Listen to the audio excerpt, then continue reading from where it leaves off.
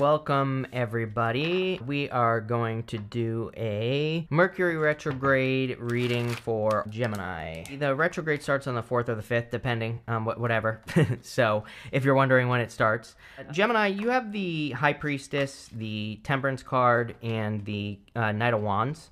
You also have this windfall card. It says, expect a sudden windfall or of money or a pay raise soon. It also says spend money wisely. Pretty much all these cards do, but, I definitely would keep an eye on your finances. I feel that for a lot of you Gemini people, it's like money. Again, Mercury retrograde can bring money back that is owed to us. So if there's money that's owed to you from a person, that's definitely popping into my head with this card. I also feel like, again, if you have done a lot of work on a project, a business, pretty much anything else, that's where this money could be coming from work that was done in the past. And I definitely feel that here, especially I'm getting here that if you haven't been getting results, your first card is the High Priestess. The High Priestess, of course, can represent trusting your intuition, digging into mysteries, and, all that other good stuff, right? But the High Priestess can also represent unlimited potential. She has no roof over her head, and it just says that she is able or can reach heights that she never thought possible if she set her mind to it. So I think for a lot of you that this is saying that if you set your mind to something, you can probably exceed your own expectations. Now, of course, with the High Priestess, she represents mystery, and so we have to learn from things that are mysterious. If something is a mystery to you and you don't understand if you don't understand like how to do something, High Priestess says, look behind the curtain and see how things are really done, and you will easily be able to overcome or do things that you don't think you can do. The other thing that I'm getting here is that there is a theory, we don't actually know this, but there's a theory that she has her back to the world, the High Priestess. And so sometimes we have to shut ourselves out, right? We have to kind of go into hermit mode, if you will, even though she's the High Priestess. And I feel that a lot of you, if you have been in hermit mode, you're actually going to be more social during this Mercury retrograde. So you could find yourself socializing. I get something about like new neighbors or something. I don't know, it's popping into my head. If you're getting new neighbors, you could be forming like a really good friendship or something like that with new neighbors. It's popping into my head for some of you.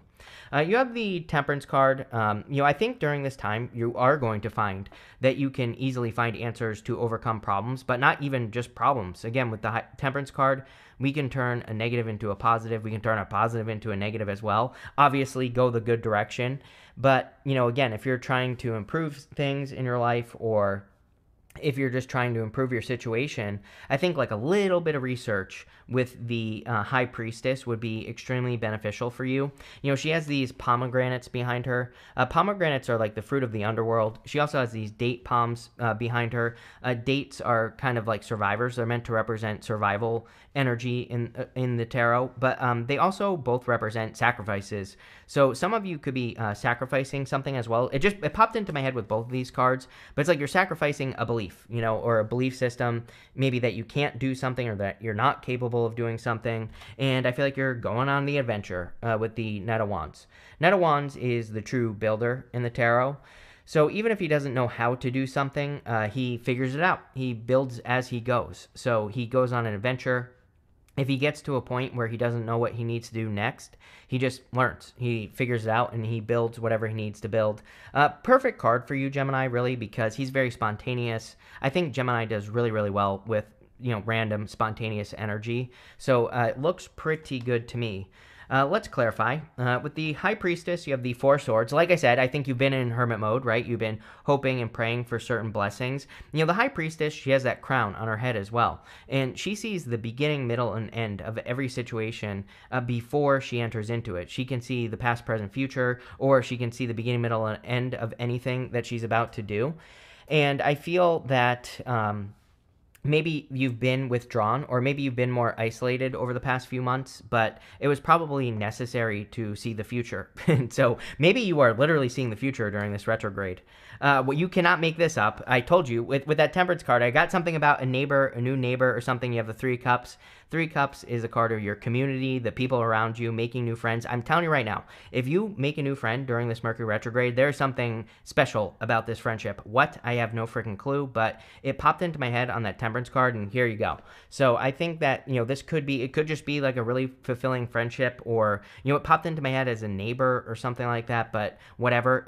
Maybe you go to the gym, you meet a new friend or something. It feels like a friend, not love. It doesn't really feel like love to me. I feel like it's an important friend for whatever reason. It could be like a person who helps you get some sort of harvest as well. These three ladies are celebrating a harvest, so whatever it is very good.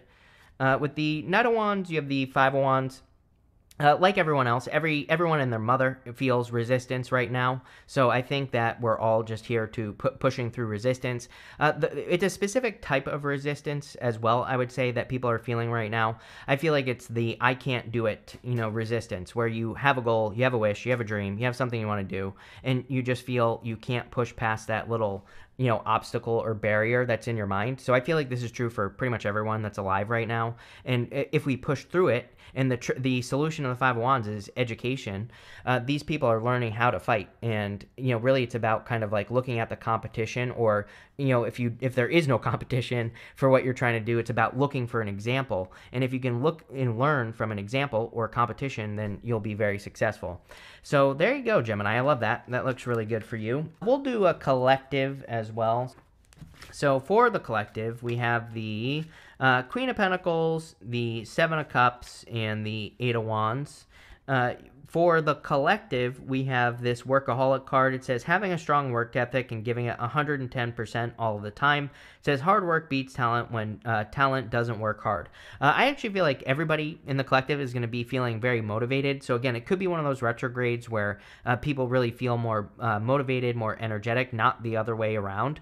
I would say that I do think it's a good time to practice taking a rest or getting rest or taking a break. We have Mars going retrograde at the end of the year, pretty much in the same area of the sky in Leo. This Mercury retrograde's in Leo, and also Mars going retrograde in Leo at the end of the year. And so I kind of feel it's like a little bit of practice for when we get there. Leo is kind of like our life force, our vitality. And so, when Mars goes retrograde there, you're going to want to have energy saved up. So if you feel like working, work. If you feel like resting and sleeping, rest and sleep. Like, practice collecting your energy so that when we get to the end of the year, you have more than enough energy to get through the end of the year. We have the Queen of Pentacles, the Seven of Cups, and the Eight of Wands. Queen of Pentacles is a card of resourcefulness. I think that it's a good idea for everyone to practice resourcefulness at this time. We are literally in a time of resourcefulness. Why do you think all this weird stuff is happening with money and all that other stuff? So Queen of Pentacles doesn't say don't spend money. She just says, be resourceful. If you can do something for cheaper, or, if you can get things on sale, or if you can find a better way to make money, or any of that, that's what I would be looking for, and that's what I would be studying with the Queen of Pentacles. Collective has the Seven of Cups as well. Big dreams at this time. We have Neptune and Pisces. We also have Saturn and Pisces. So Neptune and Pisces is your crazy ass idea. Saturn and Pisces says get your ass moving. And if you actually start working on that crazy idea, then you might just create whatever it is. So I think we are in a time of big dreams. Neptune's going retrograde as well. It is, and Saturn. And so, again, I think that now is the perfect time with Neptune going retrograde to kind of like take that crazy idea and ground it in reality. When you think about it, when it's moving forward, being on Neptune would be like being under 100 hurricanes going 10,000 miles an hour with, high seas, waves, 200 feet tall, the craziest thing you could possibly imagine, right? So now that Neptune is going retrograde, it's kind of like calming down. And now is the time where we could manifest our wildest dreams if we put the work in. So I would make sure to put the work in with that Seven of Cups. You have the Eight of Wands collective. And let me just do this real quick. The Eight of Wands is quick success or a quick conclusion. The Eight of Wands is also good news. But also remember what I said earlier about the Eight of Wands. Eight of Wands is like the slip and slide of life. We have to, and I think this is what everybody should be doing until like 2033. So, almost the next 10 years. I think we all need to be paying very close attention to what causes friction, and we need to pay very close attention to what removes friction from our life and speeds things up. As long as we double down on those things that speed things up or make things more efficient, we will be like 30 times more successful than we normally would be. So make sure you're paying attention. With the Queen of Pentacles, we have the Hierophant. Yeah, love is changing. So I think that for those of you that want love or marriage, love is changing. I also feel that this could be the opportunity for blessings. He is blessing these two people in front of him here. So I really do feel that there could be like a really solid opportunity to receive some blessings in your life. With the Seven of Cups, you have the Two of Cups. Yeah, I think people need to like stop dreaming about relationships at this time as well. So Neptune going retrograde is great because it's like part of my problem with Neptune, especially in Pisces, is it's like the fantasy. It's just mental masturbation, basically. It's like the fantasy feels better than the reality, or actually you don't know. Because what happens with Neptune and Pisces with relationships is like we get into a relationship, but maybe we just are like talking to the person, right? Or maybe we are just texting the person. And we develop this fantasy around the connection. So the fantasy, we kind of don't want to lose the fantasy, so then we never make it a reality. And, right now, with Neptune going retrograde, it's time to, make that fantasy a reality. This could be love, but the Two of Cups could also just be something that you will love in your life. It could, Two of Cups can be you and your higher self, and your higher self is trying to communicate with you, which showed up like 20 times today in all the readings, right? So clearly it's a very spiritual time, and Mercury retrograde can be very spiritual. So I think we have to, if our higher self is telling us to do something, we need to like manifest whatever that is down on earth. With the Eight of Wands, you also have the Eight of Pentacles. Eight of Pentacles says get to work. Eight of Pentacles is, what's more important than that, though, what I really want to say here, collective, is that Eight of Pentacles is about looking at your work. It's about seeing how much work you have already done. It's about looking at what you have already accomplished and putting that into perspective. Sometimes I think we need to back up and look at everything that we've accomplished, because then it makes the next thing we're about to do 20 times easier. Because if you're too focused on work, you're not seeing that what you're about to do could be easier, and I feel like this is saying, it's like you already have all this knowledge and wisdom, which came up a lot during these readings, and now by putting things into work or putting things into practice, you'll be able to accomplish something, the next thing much easier or faster or whatever. So there you go. So thank you, and definitely enjoy the rest of your week.